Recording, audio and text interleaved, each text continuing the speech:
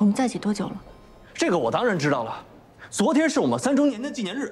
在这1000多个日子里，你的人生是个沪漂，家居设计师，你的父母在老家临近退休，乞丐。我想问一下，这里面哪个设定是真的？你说你吃不惯上海菜，我就学着你老家的菜给你做着吃。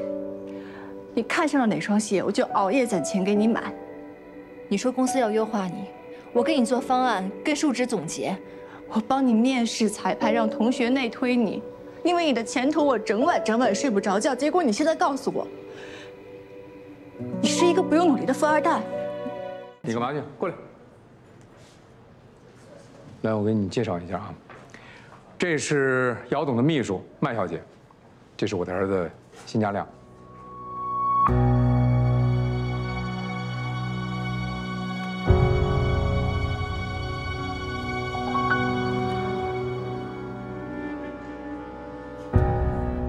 家亮，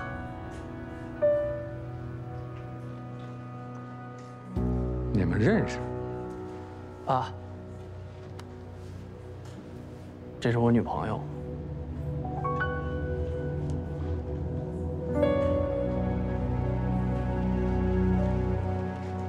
抱歉啊，辛总，我们今天聊工作，我们还是先谈公事吧。我有点不太明白，你们姚总到底是公务繁忙抽不出身来见我呢，还是准备把你这块好钢专门用在某一处刀刃上？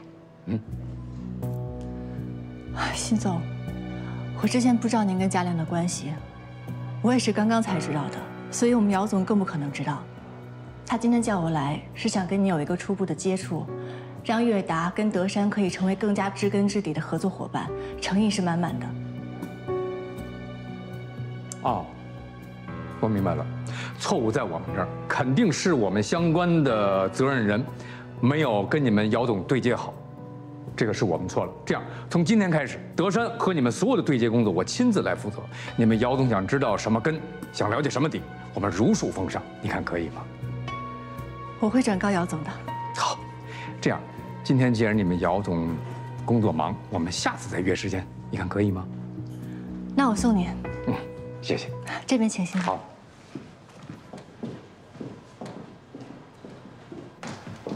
辛总您慢走，姚总说改天登门拜访，向您表达歉意。可以，那我恭候。辛总慢走。爸，你先下。再见。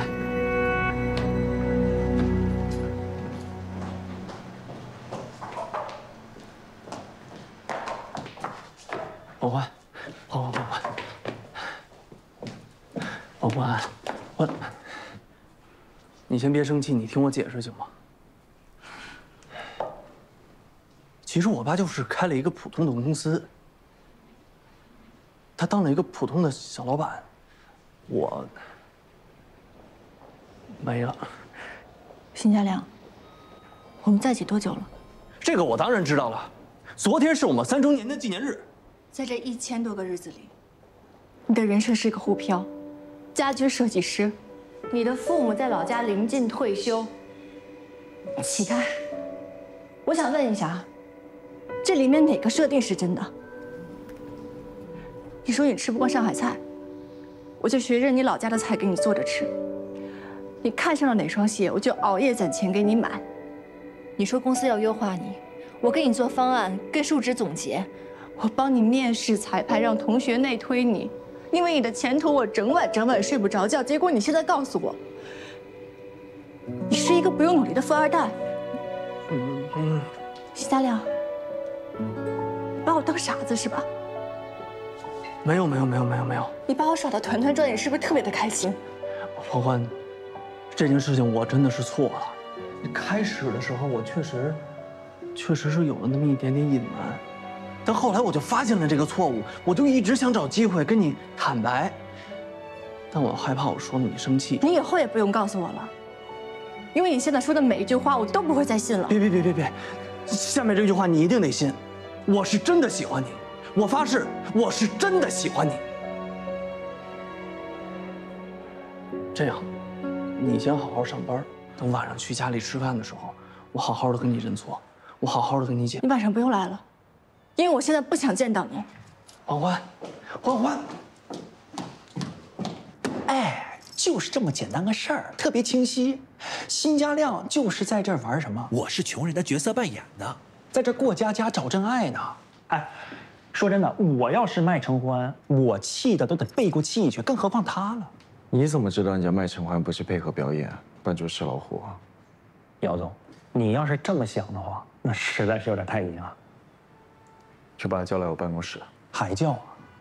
哎，如果说啊，麦承欢她就是个跑龙套的，不是你说的那种心机深沉的大女主，怎么办？关我什么事啊？只要他和辛家亮关系在，这个人就能用。厉害！哎，他们俩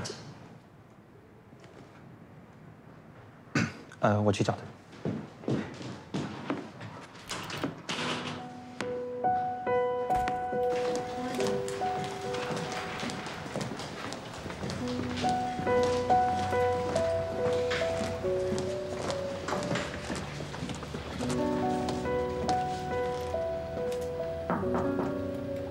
进。